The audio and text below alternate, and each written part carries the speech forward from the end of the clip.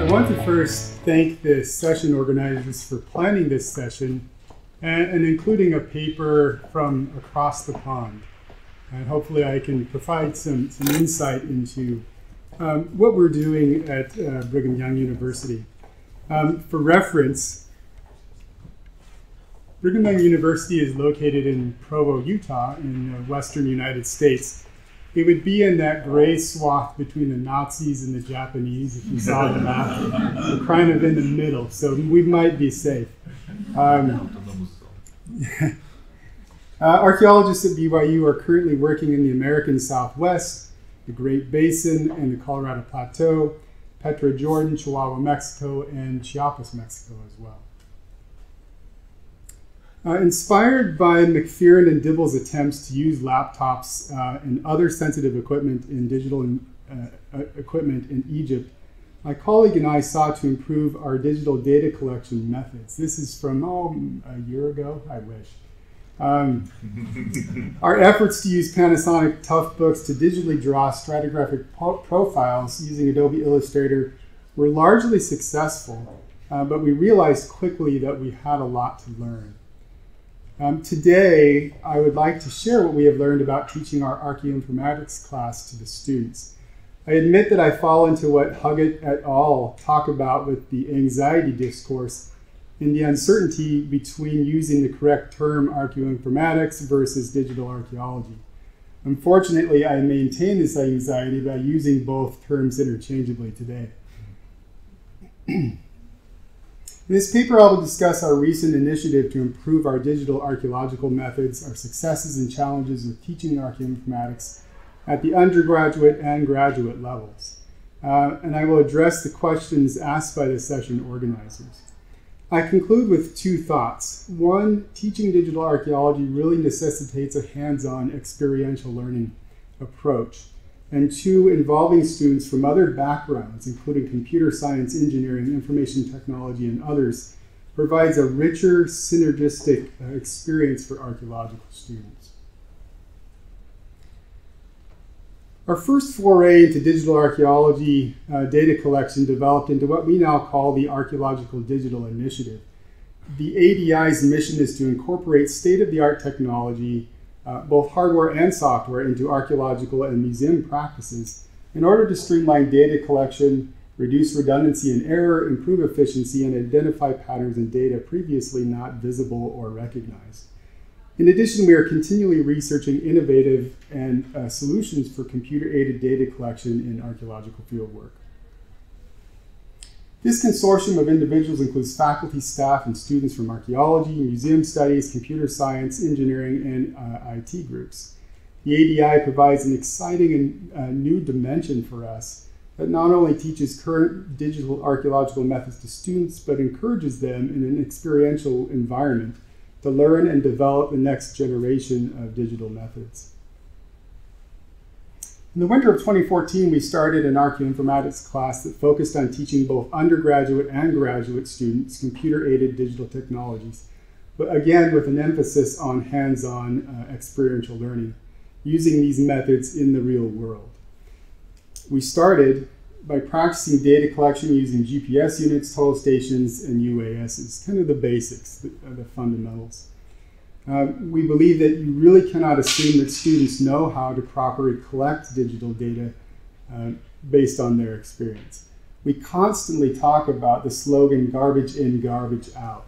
They soon learn the importance of this slogan once they attempt to process the data they've collected themselves.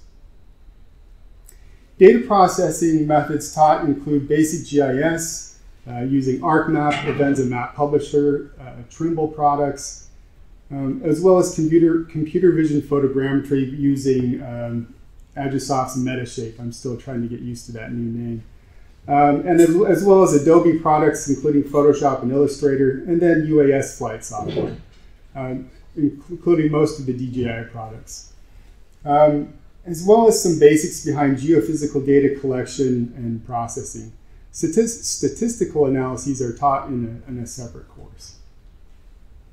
I want to talk about some of the successes that we have experienced. So successes from the ADI include both hardware and software solutions that were developed. For example, our collaboration with IT students produced a portable, rugged internet we call ArcNet. It's a really creative name, I know. These access points are solar powered and allow digital devices to connect and upload data to a central server in our excavation trailer. Another result from the ADI is SolarArc. I apologize. I didn't take the video. The SolarArc is a mobile solar panel system used to power all of the digital devices that we use to collect data. This is mounted on a two-axis system, and it's servo-driven, and it gives us a lot more efficiency in our power collection. So you can see it rotating there and tracking the sun. Someone's actually manually rotating to show off.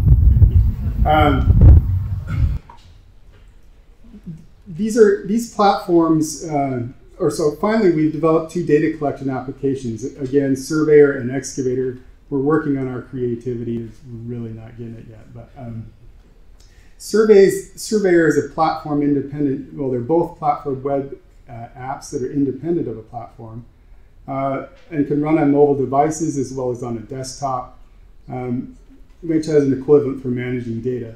Working on these projects has helped us recognize the need to teach students the basic skills associated with digital archaeology, including both the hardware and the software side.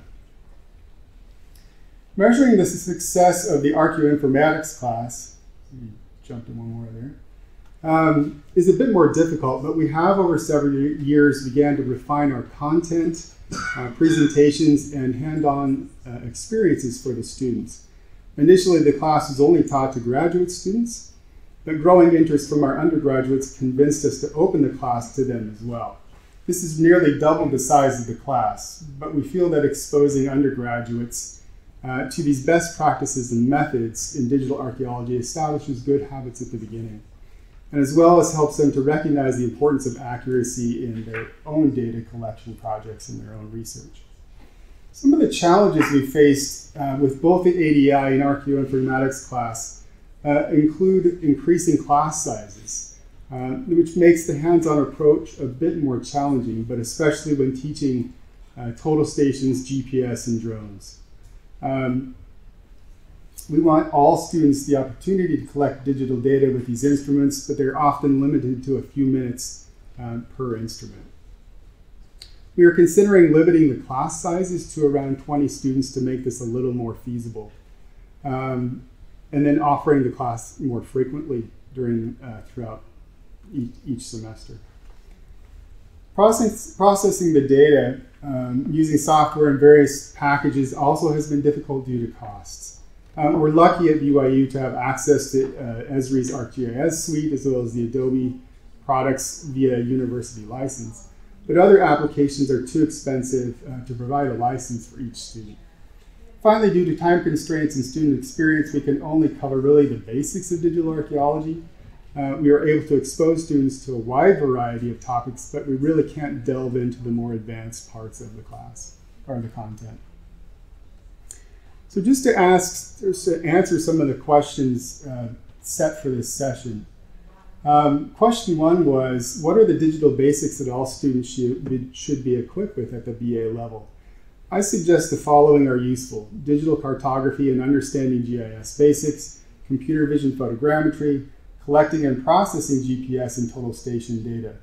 More importantly, students need to learn to think logically and critically, as well as understand the fundamentals behind the software and the hardware, to avoid what Ken Kavame calls the black box syndrome. They will never know the miracle of a robotic total station if they've never used a farmer's level or chain and tape to map. The second question is, how much further should an MA level course teach?